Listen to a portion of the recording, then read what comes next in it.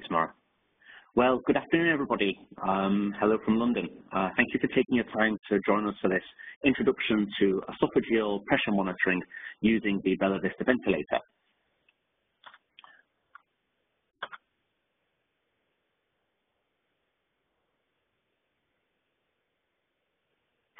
So over the coming weeks, VIA will continue to roll out invitations to join webinars on advanced features and their clinical application in the hospital. Today we're going to define some of the key working terms related to esophageal pressure monitoring and also the rationale for using this technology. We'll also share some details of the required accessories and the tips for placing the likes of the esophageal catheter in the ICU. We'll also take a walk through the bellavista user interface and identify some key landmarks when you're using the technology. So I want to start off by asking you a couple of questions, essentially to set the tone around the importance of lung-protective ventilation. So if you could be so kind as to answer this question that's on the screen at the moment by sending a chat response to Tamara, simply use the WebEx chat that's at the top of your screen, and I'm just looking for a best guess. So how many ventilated breaths can it take to create a lung injury? Yes, and the answers are already coming in. We are just waiting a couple more seconds. Thank you all very much. That looks good. Okay, we have very often the answer 1, and there is also the answer 30. Okay. And here comes again a 1. Yes. Okay. So we've got quite a spread there, yeah?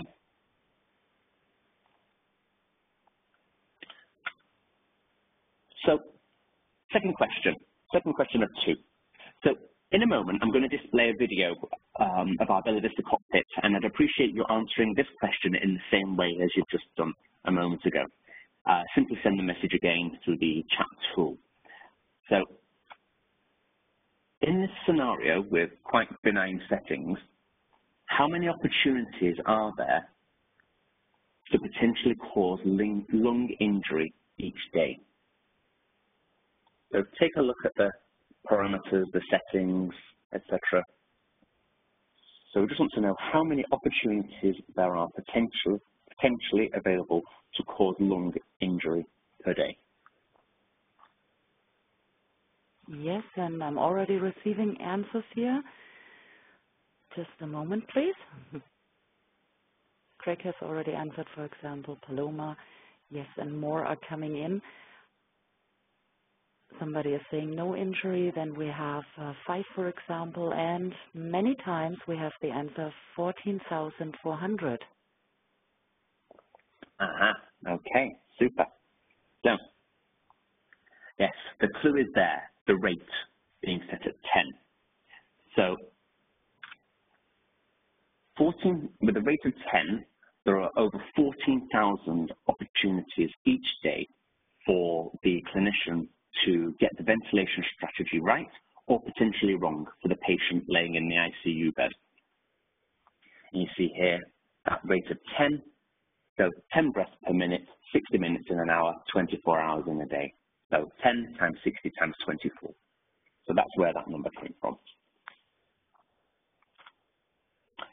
So in short, clinicians have 2 key ventilation goals when caring for the ventilated patient. Firstly, maintain an adequate functional residual capacity, or FRC.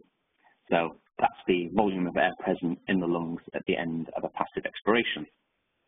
Secondly, they want to minimize the risk of regional lung overdistension whilst also providing an adequate minute of ventilation.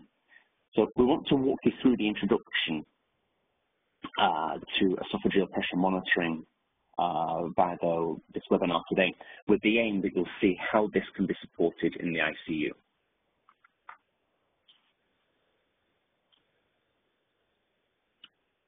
So there's a wealth of lung protective literature and resources for clinicians to access, and indeed the conference circuit typically features a respiratory tract. So there's a lot of dialogue, a lot of noise out there about what people should be doing to protect the patients.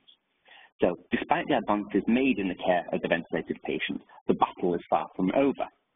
So you see on the screen here, the LungSafe group, which is part of the European Society of Intensive Care Medicine, found that nearly a quarter of ventilated patients develop acute respiratory distress syndrome. And almost half of those patients are at risk of death, or at least an extended length of stay in the hospital from lung injury. So we still have a way to go.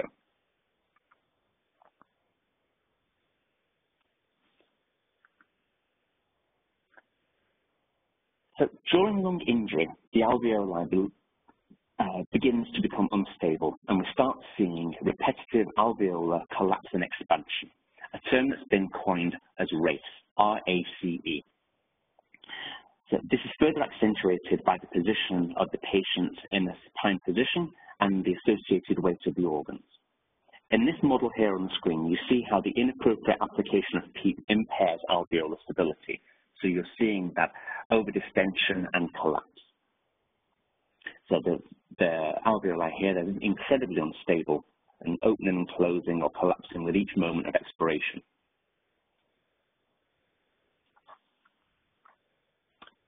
As part of the lung injury cycle, you'll likely see an increase of capillary permeability, and you have an increase in the intravascular lung water. And of course, this is aided by the deactivation of surfactants and the release of other inflammatory mediators that we have within the lung. And this in turn destabilizes the alveoli and allows it to collapse during the expiratory phase. The microscopic evaluation here illustrates the stress failure in pulmonary capillaries with associated leakage from the capillary bed. You can see here how it's breaking through and being released.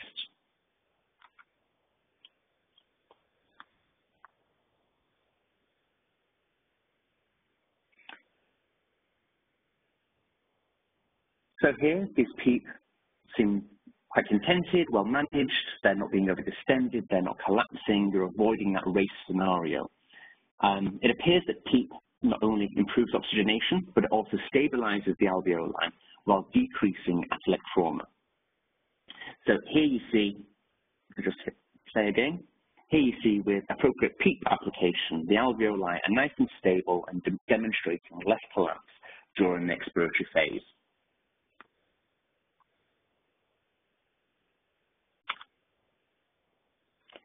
So how do we know that we have an open lung PEEP?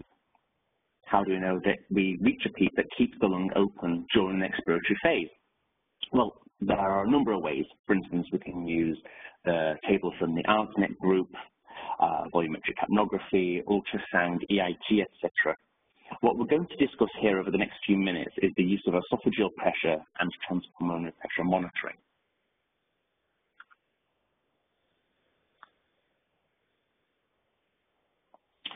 So how do we measure the transpulmonary pressure, and how do we manage the acute lung injury in ARDS patients using esophageal pressure monitoring and transpulmonary pressures? Well, we need to take into account that the plateau pressure is just measuring one side of the equation.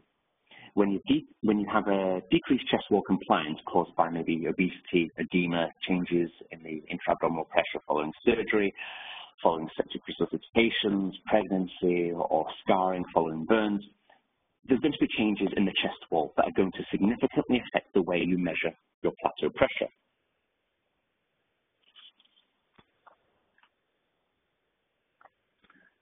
So just to apply some context here, when a musician plays the trumpet, pressures at the airway opening can be up to about 150 centimeters of water.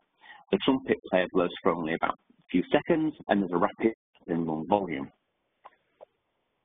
Trumpet players generate these high pressures hundreds or even thousands of times a day, but they don't generate barotrauma. They don't get ventilator-induced lung injury or VILI. The reason is that it's not the airway pressure per se that's important. What's important is lung stretch, or the transpulmonary pressure, the pressure across the lung. And for a trumpet player to generate such high airway pressures, he has to contract his respiratory muscles to generate a high pleural pressure so that the transpulmonary pressure is not increased.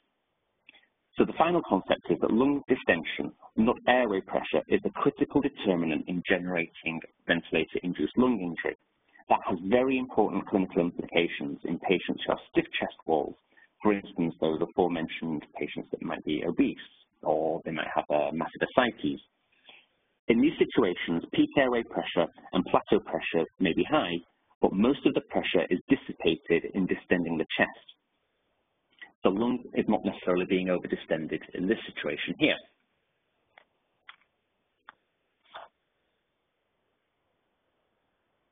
Don't forget that the plateau pressure measures only the airway pressure in the static moment. We need to know the transpulmonary pressure for our purposes today. The best way we can go about measuring the transpulmonary pressure is by measuring the other side of the equation, which is the pleural pressure. It would be very difficult to directly measure pressure in the pleura. Therefore, we place an esophageal catheter either nasogastrically or orogastrically to measure a surrogate, which is the esophageal pressure. So you see here, the catheter is placed and the balloon sits in the retrocardiac space. This little equation here is crucial. You see here, transpulmonary pressure is generated by your airway pressure minus your esophageal pressure. So remember, the esophageal pressure is a surrogate for your pleural pressure.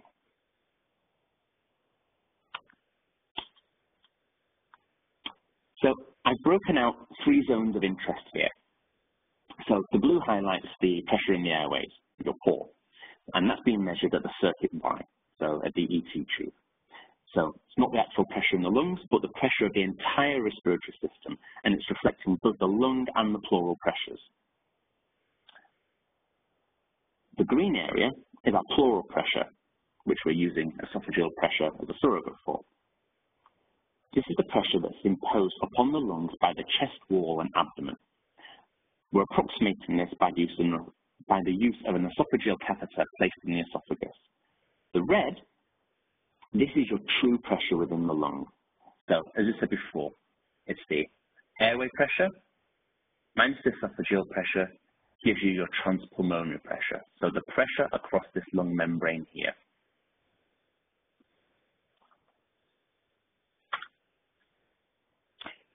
So why are we using esophageal pressure as a surrogate for pleural pressure? If we look at this CT scan here, we can see that the esophagus is in very close proximity to the pleural space. So you see here, we've marked it up as yellow for you. At this point in time in the retrocardiac area, in about the distal third of the esophagus, the pressure of the esophagus is very close to the pleural pressure, which will give us the true transpulmonary pressure. However, there's a caveat there. We need to consider that pressure within the pleural space is not uniform, and that pressure in the basal regions is typically greater than the upper regions of the thoracic cage, up in your apices. Well, we use an esophageal pressure catheter that has a balloon which fits in the distal part of the esophagus. As you can see here, down here, and then your balloon is in the retrocardiac space, and it's been passed either orogastrically or nasogastrically, like you would with any other NG tube. So the esophageal balloon probe step provides you with complete accessories for esophageal pressure monitoring. This one here isn't available in the US at the moment. So the hypothesis is patients with increased pleural pressures with conventional settings, if we don't give them enough pressure, we're going to cause underinflation and a resultant hypoxemia. Also in these patients, we'd have to raise the PEEP to maintain the positive transpulmonary pressure that improves the aeration and oxygenation without overdistension and preventing atelic trauma.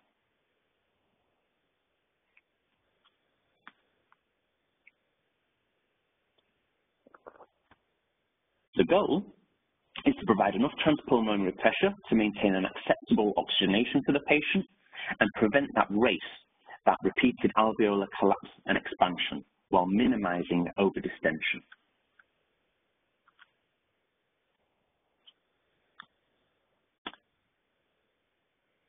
So already adding several pieces of additional information for the clinician to work with. We're giving them more tools in their toolbox. I note from the registration list that there are a number of people today that will have worked with our Avea ventilator previously or indeed currently. I've highlighted two parameters in blue above as they correlate as follows. So you see here, the PTA stat is the equivalent to your PTP plateau on Avea, and the PTA equates to the transpulmonary peak on Avea. So the debate's ongoing as to what the clinician should aim for number-wise with these parameters. However, it appears that we need to aim for a transpulmonary plateau pressure less than 15 centimeters of water. You see here, and a transpulmonary peak that is ever so slightly positive. You see some literature, some clinicians will say it needs to be 0, some will say 1, some say it needs to be 2, some it needs to be 3. We're not going to get in the weeds there, but the consensus seems to be that it needs to be at least ever so slightly positive. When dynamically measured, the parameter is prefixed with a PTP or transpulmonary symbol. Monitored parameters, though, achieved during a hold maneuver are transalveolar, or they have a TA. So you see here, TA and a TA. So these are achieved doing either an inspiratory or an expiratory hold maneuver. While these maneuvers with the TA will not show in the trends, these will display indefinitely or until the next hold maneuver is performed.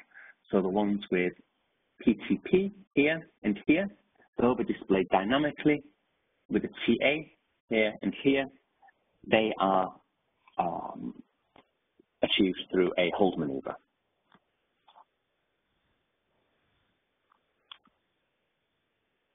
So we're going to change gears and talk about the placement of the balloon probe set.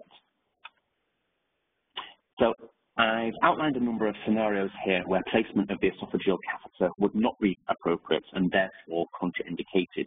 You'll see that most of them apply to quite common sense scenarios that are linked to recent surgery, trauma, or maybe a coagulopathy. The esophageal balloon probe set illustrated here provides you with all the accessories you need for esophageal pressure monitoring. Alternatives to this catheter are the Nutrivent and the Cooper surgical catheters, both of those which incorporate feeding options. There's the part number for the esophageal catheter that's displayed here on the screen. So there's a number of steps that we need to take. So before inserting the balloon into the patient, you need to take a look at the kit that you've just opened. So you're going to have your balloon catheter, which is a 6 French. You're going to have 2 extension lines. You're going to have a P-OGS interface connector, which is silicone, and there's a 3-way stopcock in there. So check the integrity of the package, remove the balloon from the package, inspect this balloon for damage, and replace it if there's any signs of damage to the integrity of the balloon. If no damage is present or visible, check all your connectors, the 3-way stopcock, your syringe, and your extension tubing. To approximate the level of placement, measure the distance from the tip of the nose to the ear, and then from the earlobe to the distal tip of the gastric area of the patient. So from here to here, down to here.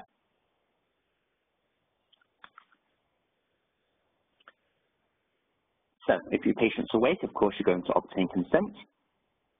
Otherwise, select an unobstructed, unharmed nostril. So, of course, you're not going to use a nostril that maybe already has a nasogastric tube in there, or if there's signs of trauma. Apply some anesthetic lubricant, such as lignocaine gel, 2% at the nair, and also apply some lubricant to the tip of the balloon probe. You'll see the balloon probe here has these little beads. They are so that it's radio opaque when you do chest or abdominal x-ray, and they're made of stainless steel and they're bound within the catheter. The catheter that I showed you a moment ago has a stylet, so check that the stylet is inserted into the catheter. Withdraw it about 1 centimeter from the end point of the catheter. Position the patient in an upright position at about 45 degrees or in a beach chair type position. That's the one that we recommend. Before inserting the catheter, lean the head slightly forward, insert the non-inflated catheter gently and slowly through the nostril and towards the hypopharynx. Keep advancing the catheter by the esophagus until the estimated length is reached and the catheter is placed in the stomach. That's usually about 60 centimeters in a typical average adult. After you've inserted it, remove the stylet with a gentle continuous traction while holding the catheter at the nostril.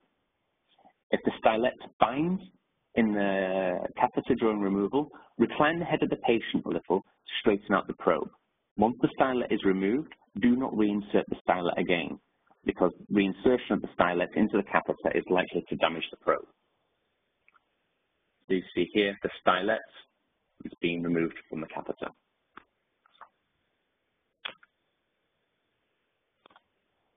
You're then going to need to connect the probe to the extension line and the three-way stopcock. Connect the stopcock and the second extension line to the P-OX interface at the right-hand side of the ventilator.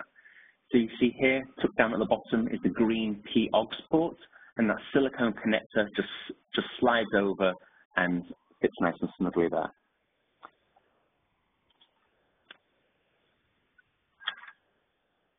Once the stopcock open the stopcock to the balloon catheter and inflate the syringe with 5 mL of air, and then aspirate 4.5 mL of air again, which leaves you with a total of 0.5 mL in the balloon.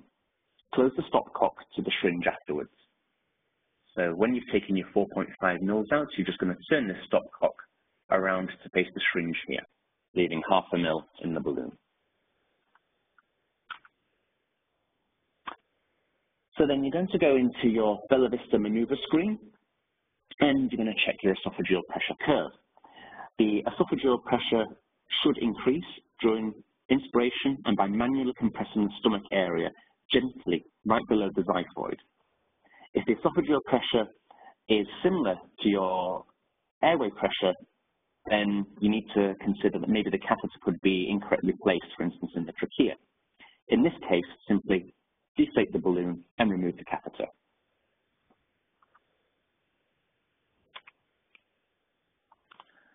So what are we looking for in our waveform? Well, if the esophageal pressure confirms your manual pressure maneuver, pull the catheter slowly into its final position. When the waveform displays cardiac oscillations, you should have reached an appropriate position, which is going to be in the retrocardiac space. So you see here, you have your airway pressure waveform, and you have your esophageal pressure waveform. Along this waveform are the cardiac oscillations. This is what you're going to be keeping an eye out for. If they're quite flattened, for instance, you might want to just review your CVP, check that whether the patient is appropriately filled or not, because sometimes they can be somewhat flattened if that's the case. When the patient is mandatory ventilated, the inspiratory esophageal pressure should be positive. In spontaneous breathing patients, the inspiratory esophageal pressure shows values towards the baseline.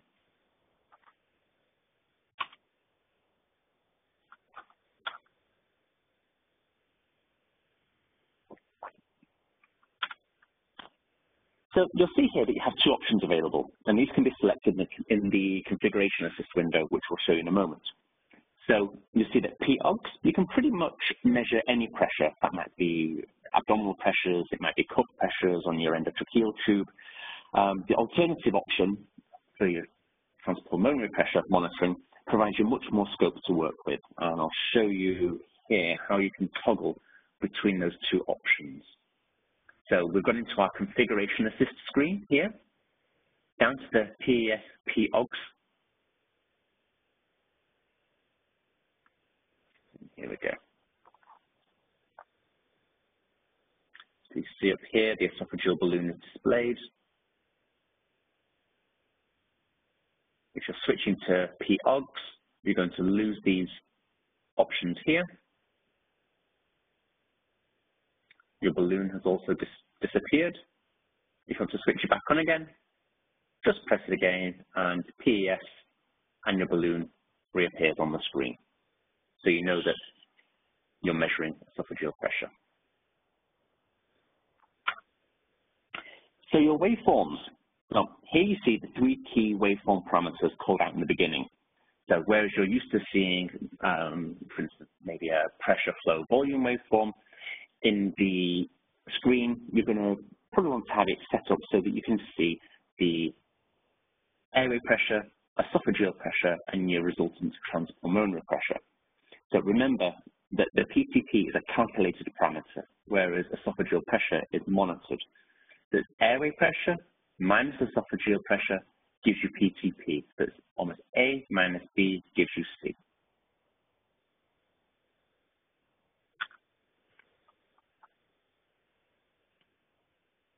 So here we'll demonstrate the steps required to establish a baseline evaluation using an expiratory hold followed by an inspiratory hold.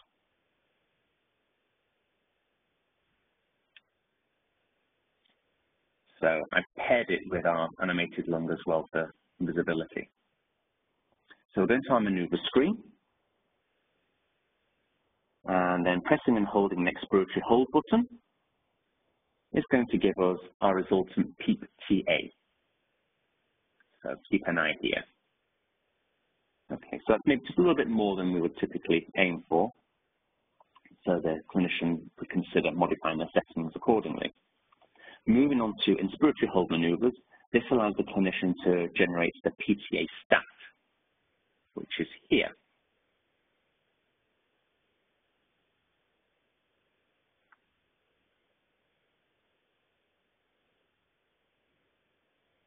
And we said before, we wanted to typically keep it below 15. So here, airway pressure minus esophageal pressure gives you your transpulmonary pressure.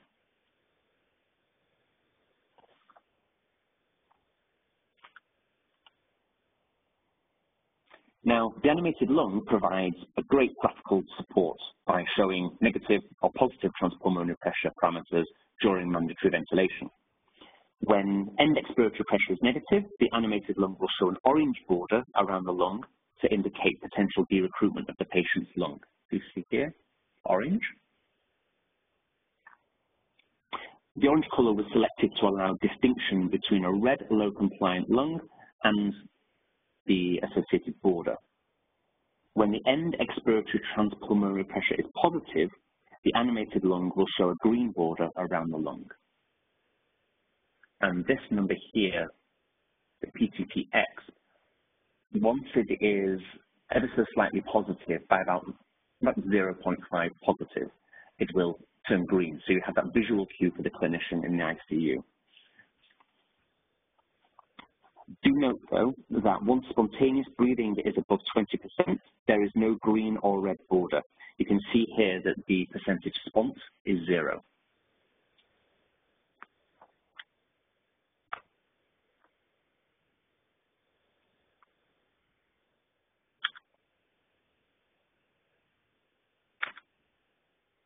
So there'll always be believers and non-believers with any technology, and you'll always find a piece of literature that supports a technique, and you'll always find a piece of literature that discourages the use of it. Esophageal pressure monitoring simply serves as one of the many potential tools in the clinician's toolbox, like I mentioned before. Just having a look at some of the numbers recently, we see that using esophageal pressure monitoring to guide your ventilation resulted in a marked reduction in the need for ECMO, which, as we all know, is certainly expensive. Whereas a catheter, esophageal catheter, costs maybe $100 or $200 on average, the cost of ECMO per patient can certainly be significantly more than that.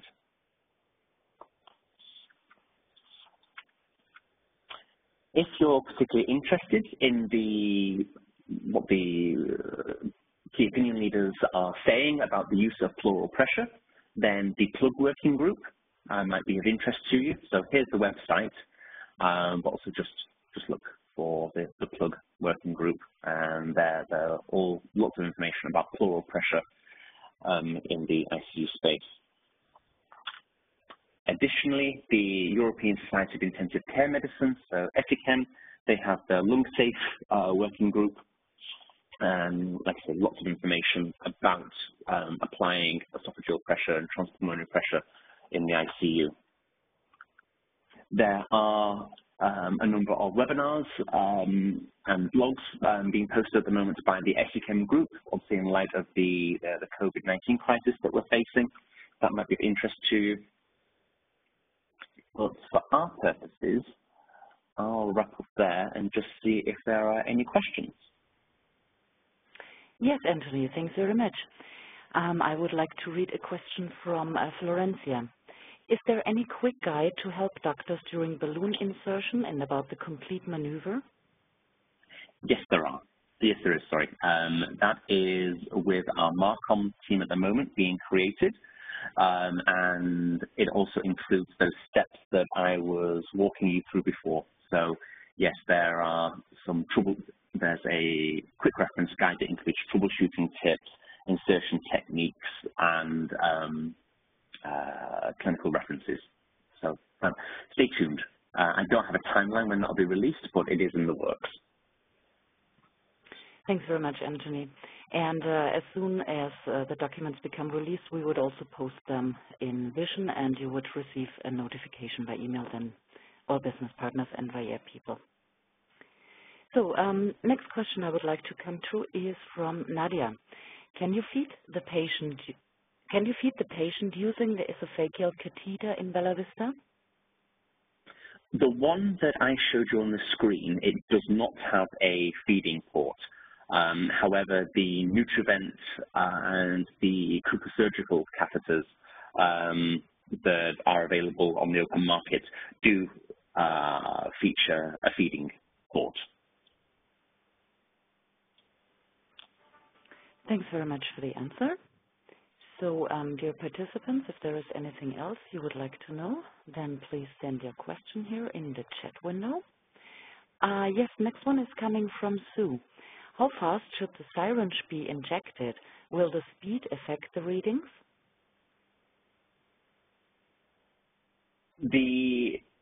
I guess common sense would apply here with the clinician. A slow and steady inflation and slow and steady withdrawal of the air would be advised. Thank you very much. And Anthony, Natasha is asking you, how long can the catheter be left in situ for? Typically, that would be at the discretion of the local hospital infection control team. They have a policy in place, so it would probably be aligned with their nasogastric feeding catheter policy. All right. Subhash would like to know, can you use TPP in passively breathing PTs? Yes, you can. Thanks. And another one, do we have studies in NIV PTs?